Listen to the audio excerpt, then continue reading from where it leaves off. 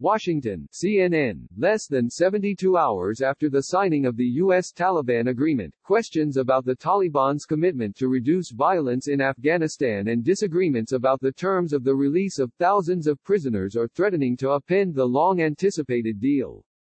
President Donald Trump on Monday said the U.S. was getting out of Afghanistan, noting that we have discussions to go, but we've made a lot of progress.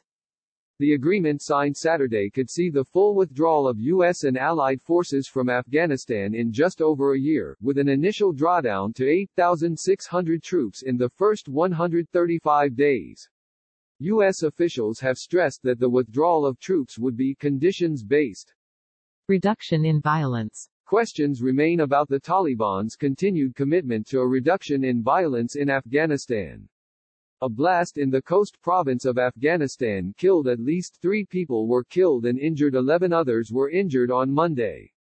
The Taliban has denied responsibility for the attack. U.S. officials have stressed their expectation that such a reduction continue throughout intra-Afghan negotiations. However, this condition is not explicitly written into the text of the agreement. It instead says that a permanent and comprehensive ceasefire will be an item on the agenda of the intra-Afghan dialogue and negotiations. Speaking at a briefing at the Pentagon Monday, Chairman of the Joint Chiefs General Mark Milley said, "I would caution everybody to think that there's going to be an absolute cessation of violence in Afghanistan. That is probably not going to happen. It's probably not going to go to zero." Taliban members are divided over whether to stick to an agreement with the U.S. to a reduction of violence, a source close to the Taliban in Doha told CNN. Some of them said the government language is not peace language, so we have to start fighting against them, but some are saying, no, we have to keep loyalty to the agreement, the source said.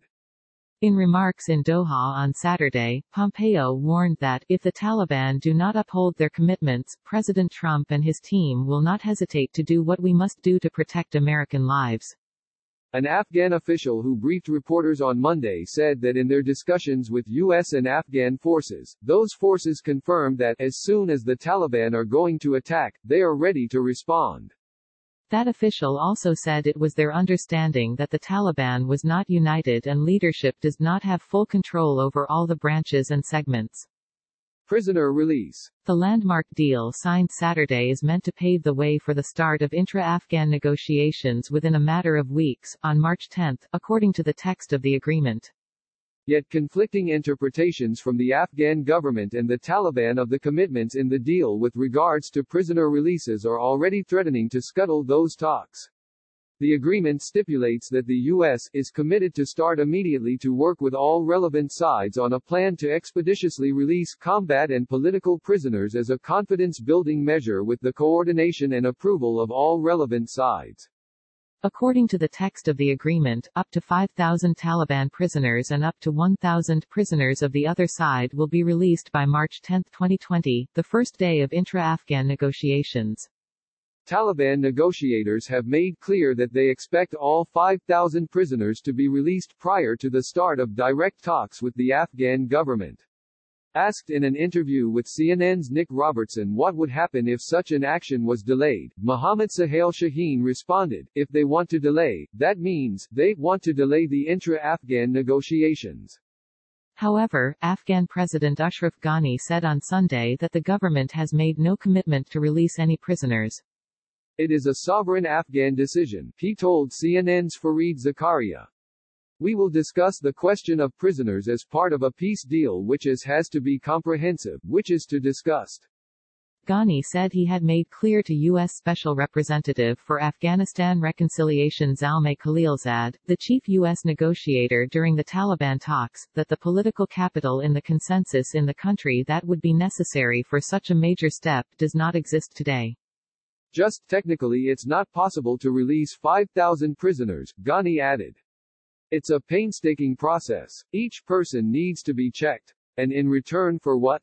We need to understand that the Afghan people have to see continuous commitment, not a sense of false claims of victory, because all our forces and our government capabilities are intact."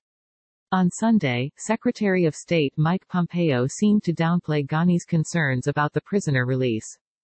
"There'll be lots of noise. Everyone is competing for attention and time in the media. What matters is the actions that we take, the discussions that we had, Pompeo said on CBS, Face the Nation. There have been prisoner releases from both sides before. We have managed to figure our path forward. We'll know who these people are.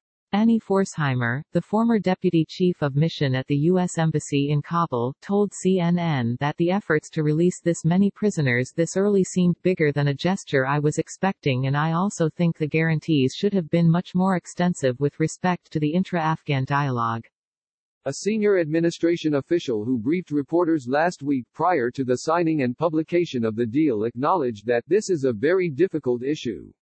Action on prisoners needs to come early, but like everything else, it's all contingent upon Taliban performance, they said.